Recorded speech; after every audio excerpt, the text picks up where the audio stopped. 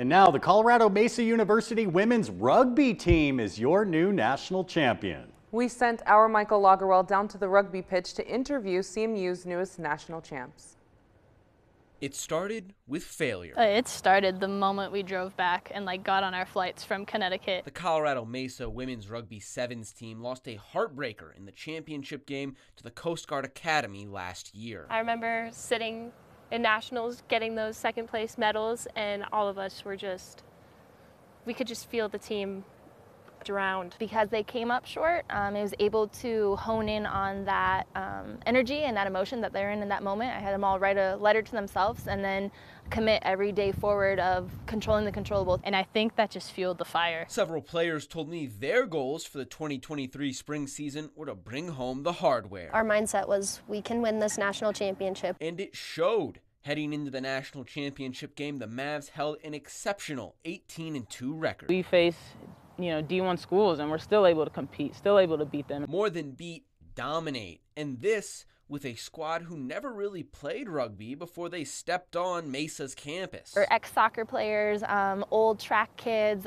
We played basketball and swam and did all cheerleading. We did all sorts of other sports. Coach Lewis told me that's actually perfect for rugby. The really cool thing about rugby is it really needs every type of person. It needs the tall, skinny kids. It needs the big workhorses. It needs the little fast guys. There's a spot on the field for everybody in rugby. Then, towards the end of May, they wound up here in Dallas, the championship game, with a roster made up of athletes who are relative rugby rookies facing a team who just beat them the day before, the San Jose State Spartans. Now let's get right into the highlights. It's a rainy day in Dallas, Texas, as CMU kicks off to start the second half. A 7-0 lead quickly dissipates after a dangerous tackle call on CMU means they have to play 6-on-7 for the rest of the game, and San Jose would immediately capitalize, streaking down the field and scoring a try, tying it up at 7 apiece. But they're not done yet. They scored again, making it 14-7,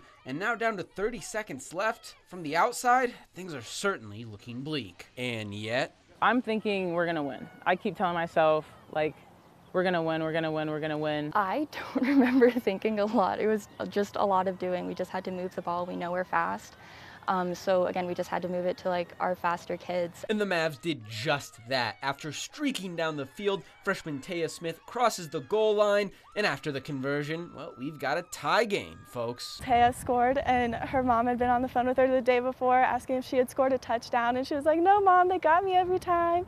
And then she got to score the try that tied it up. Now, technically, time has expired, but rugby games only end after a stoppage in play. Time's out, so we know that the moment that any mistakes happen, it's over. CMU recovers the rugby ball on the kickoff. Watching the ball swing one side across the field and then come back, your heart's just racing. Take it right, take it right.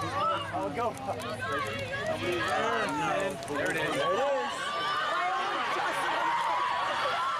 Riley, as soon as she placed it down, we knew, and she made this little pose just like this. Everybody was shouting, we just ran and we just hugged everybody, and you could just tell it was just pure joy. There were so many times in that game where we thought we weren't going to win, when we went down 6-7, when XYZ happened, when it started to pour, we thought there were so many things in our way, but we did it. CMU women's rugby reached the top of the mountain, and now they're looking to hold that plateau. But beyond that, they want to be a varsity team. We're trying to push it. We'll see someday if the numbers pan out and they're all right. We've gone through a handful of athletic directors. Colorado Mesa's website shows Joan McDermott is the sitting intern athletic director. Hopefully, we at some point have raised enough attention to have that legitimate talk and conversation and see what it will take to make this team a varsity program. And one thing's for sure, they've earned it.